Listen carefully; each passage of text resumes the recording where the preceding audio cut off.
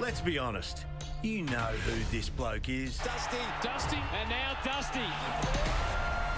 We talk about him a lot. He's got years. Dusty. Dusty's hit the tone. And we'll continue to talk about him until he isn't the best big game player in the AFL. What a mark from Dusty.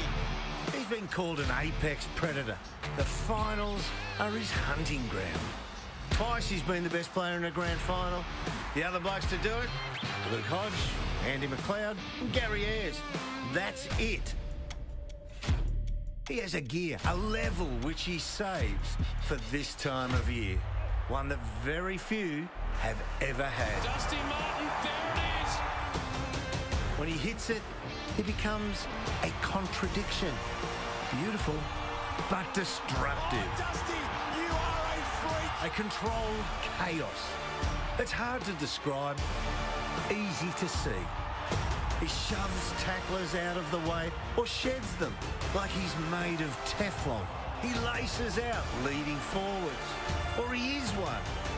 He doesn't talk much. He doesn't have to. We can do that for him. This week, the silent assassin is coming for the Lions.